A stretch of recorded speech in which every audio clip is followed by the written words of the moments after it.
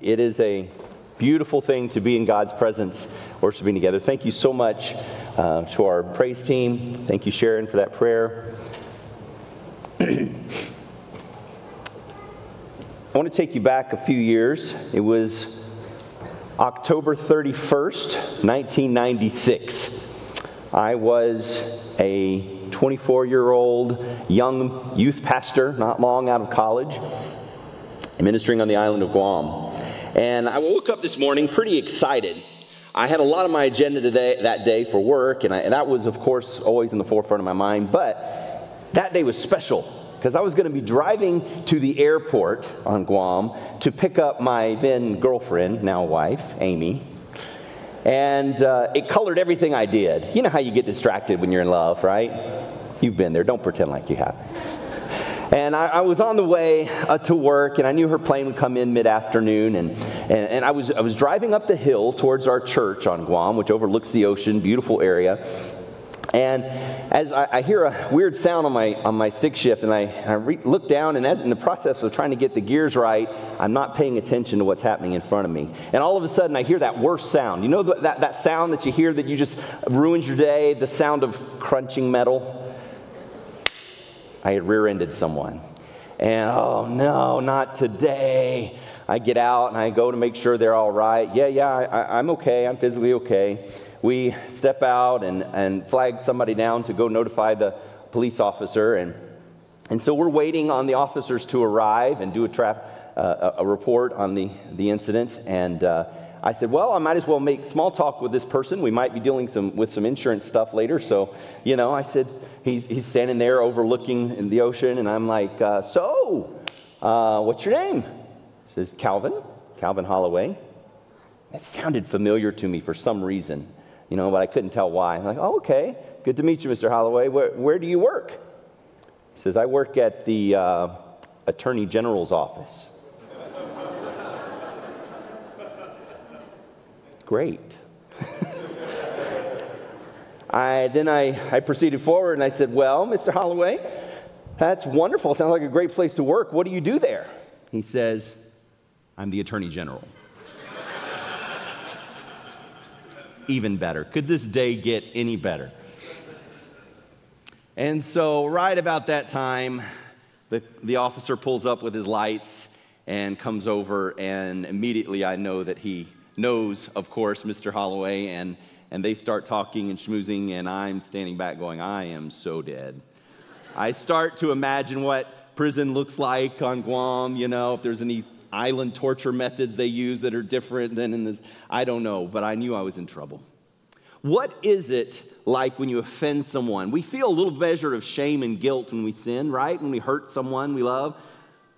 Is it better or worse when you offend the lawmaker, the lawgiver? That day, I had run into and caused great personal damage to the vehicle of one who was high up on the island and knew an awful lot about law and helped enforce and carry out the law. What happens when you offend the lawgiver? What happens when you stare into the face of the law and, most importantly, the lawgiver? That's our question today. Let's pray. Father in heaven, Lord, I just ask that you be with us in these next few minutes. May these words not be mine, but may they be yours. Open up our eyes to this important story, we ask in Jesus' name. Amen. I want you to turn in your Bibles, if you have them, to a passage that almost didn't make its way into Scripture. If you have your Bibles, turn to John chapter 8. This is one of two highly contested passages in Scripture. This one, along with the end of the Gospel of Mark, are two passages. And the reason they're contested is because they didn't make their way into the earliest manuscripts.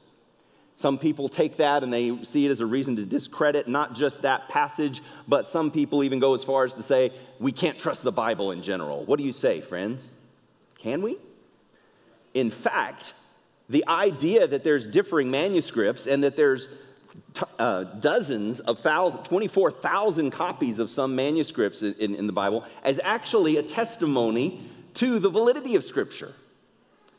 You see, other ancient manuscripts, we may have 6 or 7 or a dozen copies, but we don't have tens of thousands of copies.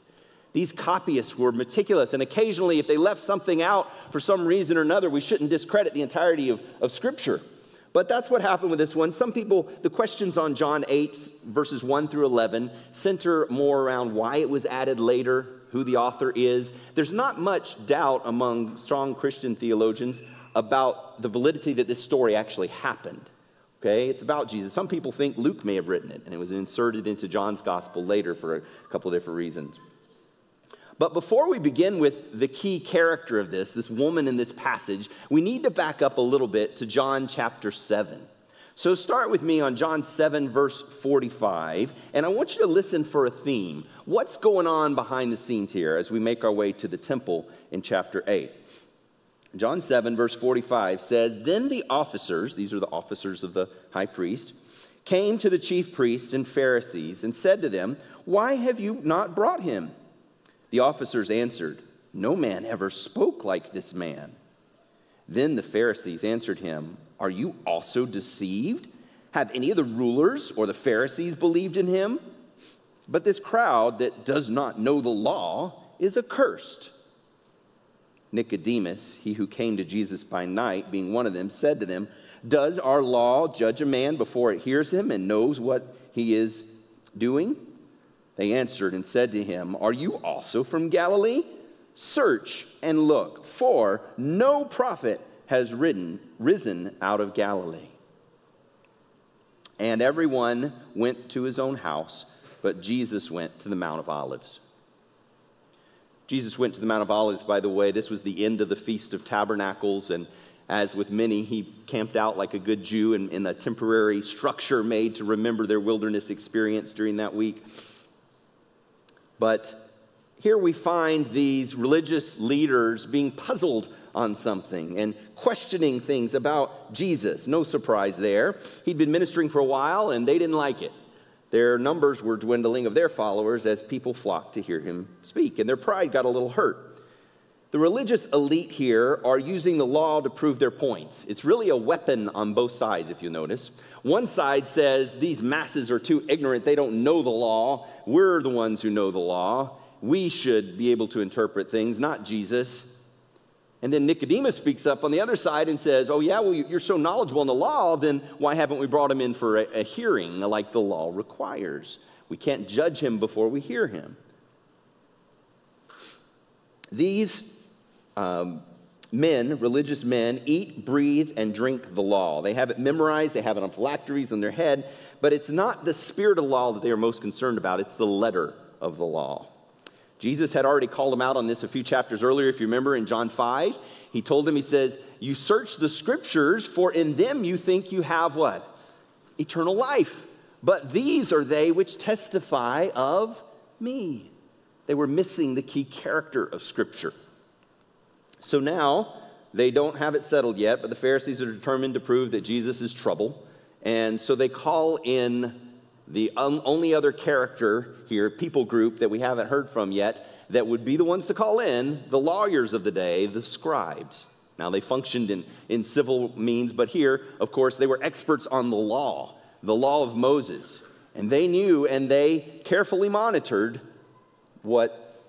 how people lived out this law or didn't. They march into chapter 8 with a purpose. Let's see. Let's pick up at chapter 8, verse 2. It says, "Now early in the morning he came again into the temple, and all of the people came to him, and he sat down and taught them. Then the scribes and Pharisees brought to him a woman caught in adultery. And when they had set her in the midst, they said to him, 'Teacher, this woman was caught in adultery in the very act. Now Moses in the law commanded us that such should be stoned. But what do you say?'" Molkeu is the Greek word. It literally means she herself was suffering adultery.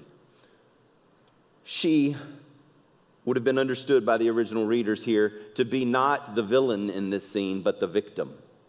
I don't know if it was bad choices for years put together, or abuse, or she was forced into this kind of lifestyle, but she was a woman who was committing adultery.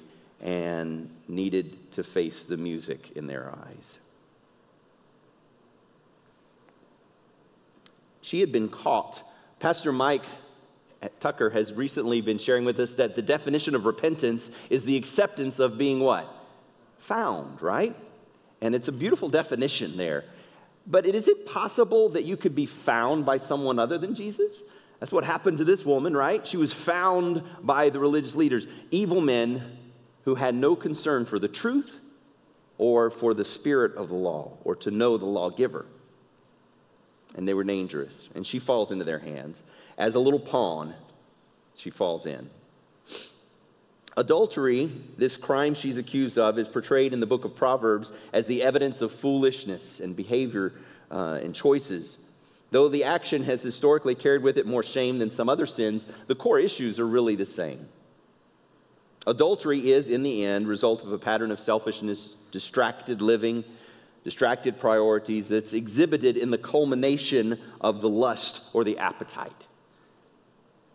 Stoning was the punishment for many things in the Old Testament, as you remember. The Pharisees quote that and say, well, Moses said she should be stoned. Actually, they were only partially true in that statement because there were many different types of adultery and different punishments meted out for each one. And she actually did not fit the definition for a stoning. Stoning was a punishment for apostasy, for blasphemy, for sorcery and witchcraft, for violating the Sabbath, for misusing God's name, and for adultery. Even rebellious sons were called upon to be stoned in certain situations. But what we've got to remember is, before you say, oh, that's so harsh, is that there were also parameters given, safeguards to protect not only the person committing the sin, but their victim.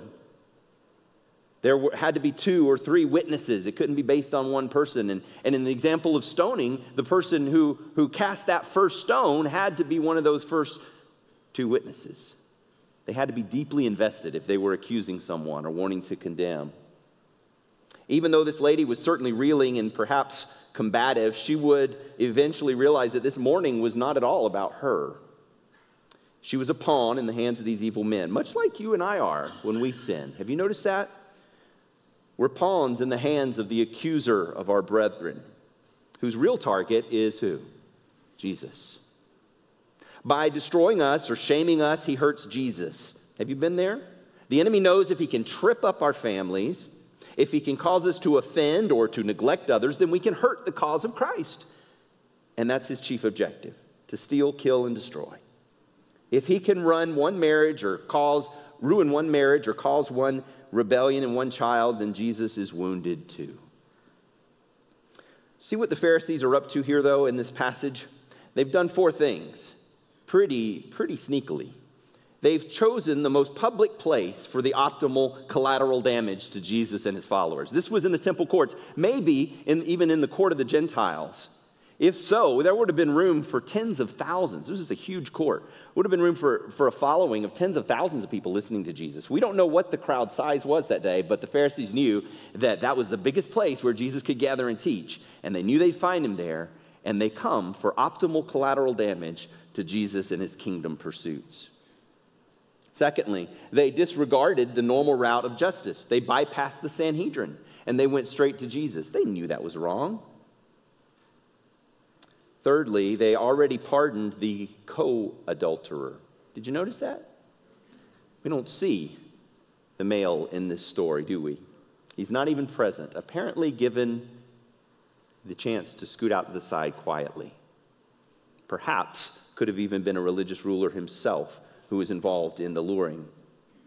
And lastly, they selectively chosen only one of several options for punishment. They chose the most dramatic, severe one, and it was the wrong one for her situation. They are sneaky, and they're trying to set up Jesus. Here she was, face to face with the law, feeling condemned, knowing her sin, but unbeknownst to her, she was about to encounter the lawgiver. Does that make you, if you were in her place, feel better or worse? The one who created the law, who authored the law, who lived out the law. Jesus was already showing that he would challenge the assumptions of holiness in the law in the Old Testament that they had grown up with, right? Many times he had broadened the commandments of the Old Testament.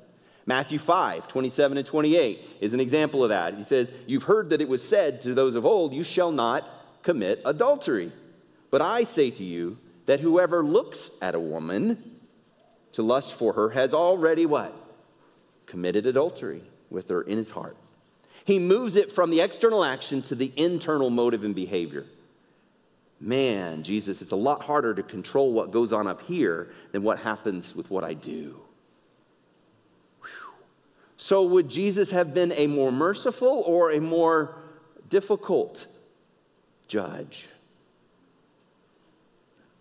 She's realizing that it's not about her getting stoned by this point. She may still be stoned. She feels condemned. It could happen. The Pharisees will follow through with that if that's what's needed. But they are hoping for Jesus to show his famous, what was it? What's that word that he often exhibited that they couldn't? Oh yeah, mercy. Waiting for Jesus to show unallowable mercy in their mind. The trap is this. If he says, guilty, you do need to be stoned, then he loses the respect of the people because he doesn't offer hope. And he could be in trouble with the Romans who didn't allow Jews to stage their own executions. So it's a setup. The other option, if he said, don't worry about it. It's full grace. It's full mercy. Go. If he stopped at the word go, then he's accused of ignoring the law and not being a friend of society. You see their offense in his mind. There was this two things that adultery was an offense against. It was offense against God, Yahweh, first and foremost, but also against society. Would he be an enemy of God and society? He can't win, humanly speaking, but aren't you glad that he's not limited to human resources? Jesus does something amazing, and let's look what happens next. Look in verse 6. This they said, testing him, that they might have something of which to accuse him. But Jesus stooped down and began to argue with them and debate. Is that what it says? No, are you awake? He stooped down and did what? Wrote on the ground with his finger as though he did not hear. He ignored him. I would have given anything to have been a fly on the wall there, wouldn't you? To watch those religious hypocrites stand behind him, looking over him as he's writing and waiting for an answer. Come on, Jesus, talk to us. And they keep prodding him, but he's silent, and he just keeps writing. Now, Scripture doesn't say what he wrote. We surmise and we guess based on the behavior that he was writing down either sins or names or events that would be recognized by those religious leaders because something pricked their conscience, didn't it? And as he's writing there, we don't want to miss the imagery here. He was writing on a slate, which was slate tile there in the courtyard, which was a flashback to Jesus writing with his finger, God using his own finger to write on tables of stone in the Old Testament. They had come to him saying, Moses said this, what do you say? It's as if Jesus says, oh yeah, you're superhero Moses. You want to see how close I am to Moses? Let me show you. Let me act like Moses here. And he starts to write on the ground. I'll show you how close Moses and I are, Jesus might have been thinking. But it doesn't stop there with him just writing. Let's keep reading. Verse 7. So when they continued asking him, he raised himself up and said to them, he who is without sin among you, let him throw a stone at her first. And again he stooped down and wrote on the ground. Then those who heard it, being convicted by their conscience, went out, one by one, beginning with the oldest, even to the last. And Jesus was left alone, and the woman standing in the midst. Now you can imagine the woman had been cast down at some point in this initial, threw her on the ground in the midst of all these onlookers. By the end, she is standing. Jesus was, there's a little footnote here, Jesus was countercultural in how he treated the outcasts and women. Amen? He looked her in the eye. He saw her as a person of worth. He had her stand up, and he's talking to her directly. Any one of those things would have been enough to make her go, what? Jesus loved her, and he had a purpose for her in this encounter. But it's interesting to note before we leave this moment that that Jesus goes down and writes and comes up, and down and writes and comes up twice. Where have we seen that before? Exodus. You remember the story of the 10 Commandments being given? Moses comes down happily, and then he sees the act of immorality at the base of the mountain. And in frustration, throws the tablets down, has to go back up and have God rewrite them. Then he comes back down to the camp again. So this back and forth, this dealing with the law is meant to be an image, a flashback to Moses. Maybe he was trying to teach them something about the beauty of the law and his character. Friends, when we approach anyone with a critical spirit or make assessments about them without getting to know them or giving them the time of day, giving them the benefit of the doubt, we act like the Pharisees here. We may not be trying to trap Jesus, don't get me wrong, but we are in danger of having the same spirit. Maybe we want to feel better about ourselves or our title or our position or power. Maybe we just want to make someone else feel bad for once. But the point is that that's the wrong side to be on. Jesus knew the spiritual abuse these religious leaders had perpetrated on his victim, and he knew that they led this woman into sin for this day, for a trap, into shame and humiliation and fear, all for the sake of getting rid of Jesus. I must add that spiritual abuse like that still happens today, unfortunately. We live in a broken world, and even God's church is broken. You've seen it. And when it comes to light, God's cause is wounded deeply. But if you've been a victim of spiritual abuse, I want you to know that his message for the woman here today is a message for you too. Don't look at those who have professed to be godly and have acted in very ungodly ways to you. Look to Jesus, the lawgiver. Look into his eyes and find hope and strength. Stephen Armstrong, a teacher down in San Antonio who passed away last year, had a really neat commentary on this passage. And he says that when the Pharisees questioned Jesus, they were in effect publicly transferring the authority over to him. By bypassing the Sanhedrin and coming with this question in a very public manner, it was, what do you say? And you are the authority. Well, Jesus took that and he ran with it. And his response shows that. When he comes back, you see, it was with what authority? What did he do with his perceived authority on this issue? He handed it back to them with a condition. You see, Jesus was qualified in that moment to be judge because he was sinless, because he was God. So he hands that back and he says, okay, if you want to judge her so bad, you can act the role of judge. Go ahead. If you've never, ever broken anything in the law, go ahead. Take up the rock. Stone her. And with that high standard, they begin to shrink and walk away. Jesus poured out more grace in this morning moment than many do in a lifetime. You see, it wasn't only the woman who was the recipient of his grace. We must look a little deeper. Jesus, when he was the lawgiver, riding down on the pavement, whatever it was, he could have called them out verbally in front of this huge crowd, right? You whitewashed tomb, you hypocrite, you brood of vipers. He could have pulled up some good John the Baptist language, right? And really held them accountable, but he didn't. I'd be tempted to do that if I was Jesus. Good thing I'm not. He steps down in grace and quietly writes in the dust, which could be erased, not like stone, which was permanent. In the dust, it was gone. As soon as the wind came or people walked over it, it was gone.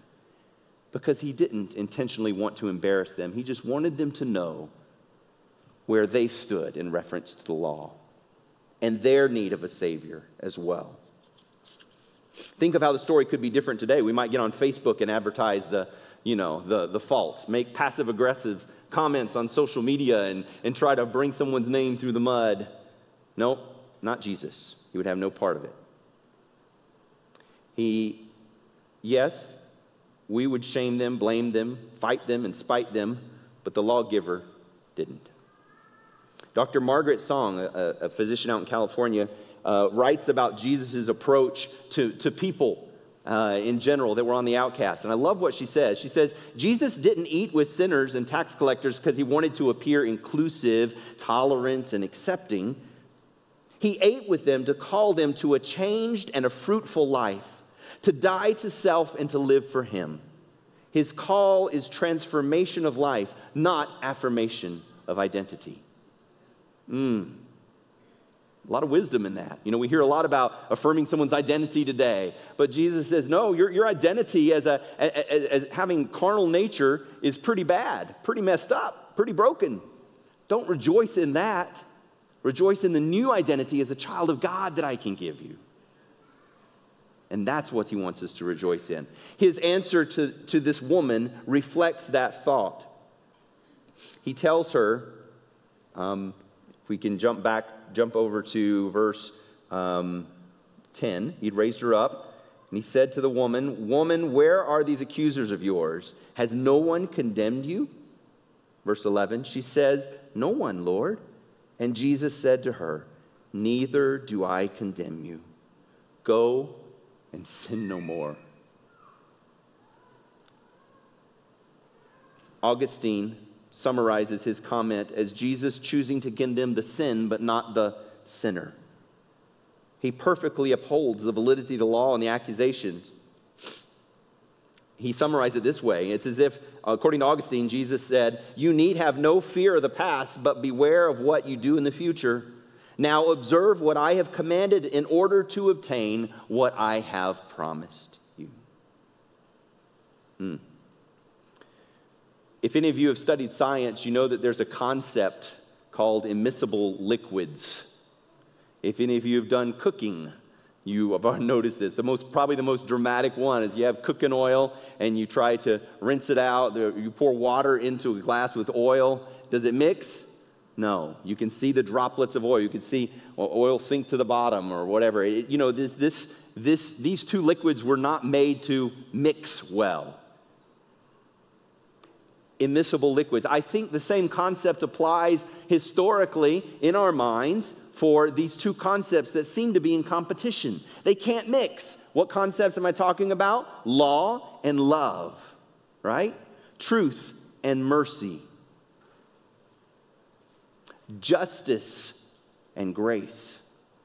We see them as opposition, and we form these camps, even within Christianity, that are not healthy. We have the liberals and the conservatives. The liberals are all about grace, right? And the conservatives, and I'm oversimplifying it, I know, the conservatives are all about the law and justice, right? And the two do not mix. They are immiscible. But friends, I think we've got it all wrong. I think we've got it all wrong. We shouldn't have camps. Why is it that they cannot coexist? Why can't love and law exist together? With a proper view and looking at Jesus as living it out, they do. Ellen White has a comment on it this way. I love what she says. We won't read this whole quote, but I want to put it up on the screen for you. It says, "The law of God from its very nature is unchangeable. It is a revelation of the will and the character of its author." Scooting down a little further, she says, "The character of God is righteousness and truth. Such is the nature of his law. Says the psalmist, 'Thy law is the truth, and all commandments are righteousness.' And the Apostle Paul declares, 'The law is holy, and the commandment holy, and just, and good.' Such a law," get this, "being an expression of the mind and the will of God, must be as enduring as its author." Amen? The law is here forever. It's an expression of the character of God. I didn't realize until I started studying in college and looking at the Old Testament commandments. As I looked at them, I realized that the 10 Commandments in Hebrew are really a lot shorter than they are in English. Many of the commandments are just 2 words in Hebrew, and they start out with lo. Lo is the Hebrew negative command, don't. And it's so strong. There's other words they could have used if they just wouldn't say, yeah, you probably shouldn't. But what they're saying is don't. Whatever you're thinking, don't lie. Don't deceive. Don't dishonor your parents. Don't commit adultery. Don't covet. Don't even think of it. It's like a parent standing on the sidelines. If any of you have been there at your kid's soccer game and you're watching them there early, they're just learning the game and they're running their heart out all over the field trying to be everywhere that ball is. And you're like, slow down, pace yourself. And you're trying to give them this advice, but they're out there, they can't hear, and they're just running. And you can watch, you can predict what's going to happen. And sure enough, they come in exhausted, burned out, unable to complete the game. God is like that loving parent from the sidelines, trying to give us secrets for success through his commandments. And many times we run from what we need the most. Jesus could not void the law that day, because if he voided the law, he would be voiding himself. Psalms 85, verse 10. Mercy and truth have met together. Righteousness and peace have kissed. I know we're not supposed to talk about kissing in church, but here's a kiss you don't want to miss, right? Right living and peace. Mercy towards others without compromising truth. That's what God has called us to do here in this community, in our families, and around the world. Micah 6:8, you know this. He has shown you, O man, what is good, and what does the Lord require of you? But say it with me. But to do justly, to love mercy, and to walk humbly with thy God. Isn't that what happened in that courtyard that day? Didn't he uphold justice, do justly? Yes. He upheld the validity of the law. He didn't argue about the evil nature of adultery and the pain. Didn't he love mercy, though? Amen. And thirdly, he challenged her to go and sin no more, to walk humbly with her God. It's that verse, lived out.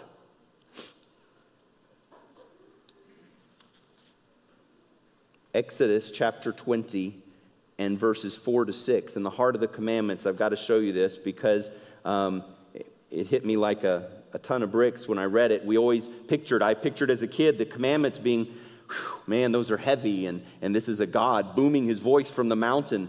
But let me read to you Exodus 20, right close to the heart of the commandments, right before, right here on this commandment, the third one, or second one. It says, you shall, verse 4, I'm sorry, let's go to verse 4. You shall not make, this is not on the screen, you shall not make for yourself a carved image, any likeness of anything that's in heaven above, or that's in the earth beneath, or that's in the water under the earth. You shall not bow down to them, nor serve them, for I, the Lord your God, am a jealous God, visiting the iniquity of the fathers upon the children to the third and fourth generations of those who hate me.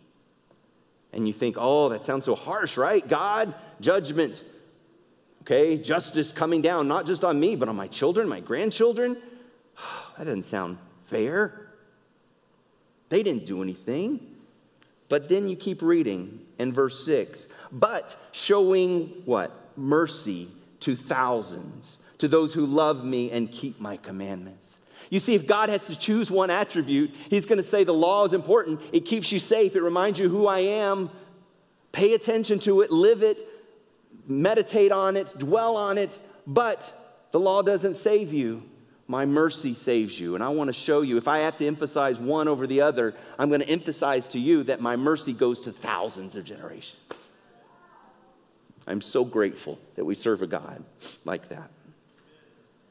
Psalms 103, one more text. I just got to get this in. This is not on your screen either, but it's one of my favorites. Psalms 103 tells us that character of the lawgiver, and it's so beautiful. Psalms 103 is a chapter I encourage you just to read when you go home this afternoon if you haven't read it before. Verse 6, it says, the Lord executes righteousness and justice for all who are oppressed. Verse 9, but he will not always strive with us. He is merciful and gracious, verse 8, slow to anger and abounding in mercy. He will not always strive with us, nor will he keep his anger forever. For he has not dealt with us according to our sins, nor punished us according to our iniquities. For as the heavens are high above the earth, so great is his mercy to those who fear him. Oh, come on, I should have gotten a better amen out of that. That's you and I. He loves us. Grace. Mercy when we least deserve it. The bottom line is for this woman caught in adultery today that we see in this chapter today is that the ones who tried to condemn her couldn't. And the only one who could didn't. For as he told Nicodemus, I didn't come into the world to condemn the world, but that the world through me might be saved. Where do you see yourself in this story? If you've ever brought up law in a conversation to prove you're right, to win a debate, to humble a know-it-all, maybe to condemn somebody who you thought was way out of line, then maybe you're like those religious elite leaders. Mercy. Or maybe you have read the law and been inspired to live better, to love more, to be more content, and that law humbles you and brings you closer to God. I hope that's where we are. You don't have to be arrived yet. It's okay. Our lawgiver will get us there. I didn't finish my story on Guam, and I've got to complete that for you. You see, when I was standing there looking out towards the ocean that day, having that wonderful, pleasant conversation with the Attorney General, and the policeman came up, the officer, and they talked for a while, schmoozing. The officer looks to me and he says, "Okay, you, come with me." And he wanted to take me over to his vehicle. And we would sit in his vehicle, parked in the parking lot nearby, and he starts writing up the accident report. He writes everything that happened. Then he gets to my personal information. Name, Travis Patterson. Okay. And where do you live? Gave him my address. Where do you work? I said, well, I work for the Guam Micronesia Mission of Seventh-day Adventist. He said, what's that? I said, it's 2 blocks up right there from where we're sitting. It's where I was headed. It's my church. He says, whoa, so what do you do there? I said, well, I'm a youth pastor. That beautiful island skin that he had got white all of a sudden, pasty white like me. And as he started, the blood rushing out of the head, he looks at me, his eyes get big, and he starts fishing around a little bit, and he goes, and I could see he was troubled on something. I'm like, uh-oh, have I offended him again? What's going on? He goes, well, you know, and he scratches out the report. He says, we'll just consider this one a warning. And in my mind, I'm like, I just rear-ended the Attorney General, and you're considering this a warning? What are you, nuts? But I didn't say that, of course, right? And he looks at me and says, yeah, I don't feel real comfortable giving religious folk tickets. And I started to put 2 and 2 together, and I'm like, you know, I think I'm going to like living on Guam. This is going to work. Grace was given to me. Do you think I left that parking lot peeling out of there and saying, whatever, guy? No. Grace changed me that day. And I believe it changed this woman. When you look into the eyes of the one who gives the law, who has the power of the law over you, it's intimidating. You look into the law itself and we are doomed. Our little white lies, our lustful living, our dishonoring our parents, our neglect of others, whatever it is, we are exposed like a sudden morning wake-up call with that woman caught in adultery. We are as guilty as her, and we're dragged through the streets to face our execution. We hang our heads and admit our guilt, and there's nothing that we deserve except for death. But then we look into the eyes of the one behind the law. He lifts our shamed heads, and he exhibits his wonderful mercy. He no longer says there's a solution on the way. I'll take care of that one day. He says there's a solution that's already been made. Already been made. I've made a way for you. Look up. Live like one who's been redeemed. Go and sin no more. You see, when you look into the eyes of the lawgiver, you find grace, mercy, and hope and strength. And those are the only eyes that matter.